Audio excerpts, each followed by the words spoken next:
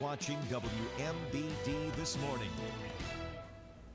Welcome back. The Salvation Army is gearing up to launch the annual Tree of Lights campaign. And joining us this morning to tell us a lot more is Major Heath Sells and Mike Leali. Good morning, guys. Thank you so much for waking up bright and early with us today. Good morning. Great to be here. Absolutely. Well, Mike, let's start with you. Tonight is the big night. What is the plan at Northwoods Mall?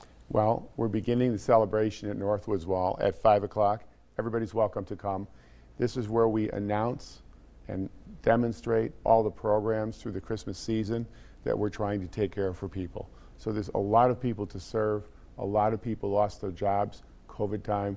This is the chance we get to highlight all those programs and services. Right, and Heath, let's talk about that a little bit more. How does this campaign help out those who are struggling in our area? Yeah, the campaign, I think many people think it's just for what we do for Christmas toys and food, but indeed a significant portion of our budget to make sure that as people come to the Salvation Army, we're able to guide them into a pathway of hope, whether that's for emergency food or shelter, child care, or other services that they come to the Salvation Army asking for assistance with.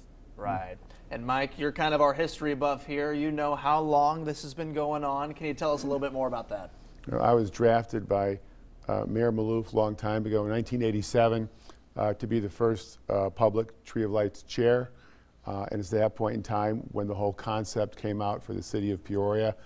And it's really served the community all that time. The need's gotten greater. All of the need that we do have this year is specifically designed, the amount of money.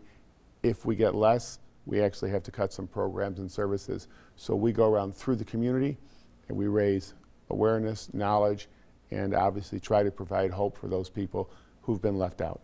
Right, very important there. And Heath, if anyone is interested, obviously we want them to get involved. How can they do so? Yeah, we would welcome people to join us in our efforts with sharing their time, talent, and treasures. Go to SA Peoria and see if there's ways you can volunteer and to donate and allowing that as people trust us with their trauma, they can count that the Salvation Army will lead them on a pathway of hope. All right, very good. All right, before we leave, one more time, let's get that when and where for people come out and celebrate tonight. Why don't you take that away? How can people get involved? Northwoods Mall, 5 o'clock. And if you miss it, call the Salvation Army. Tell them you want to volunteer.